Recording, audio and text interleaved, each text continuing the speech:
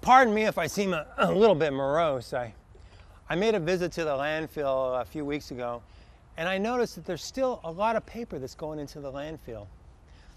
You know, paper is one of the most easy to recycle materials.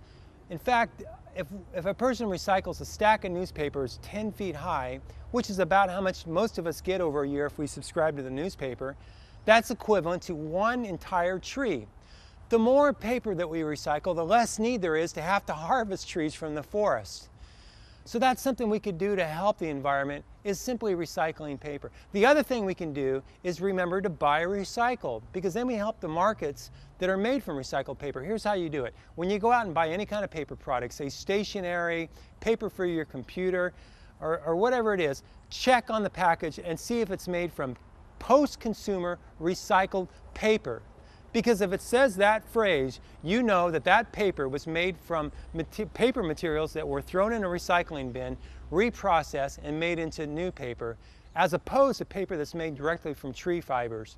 So these are just some tips on how you can live a little more gently on the earth. If you would like some more information, check out a great website put out by the California Environmental Protection Agency, and it has all kinds of wonderful information about paper recycling and recycling other materials.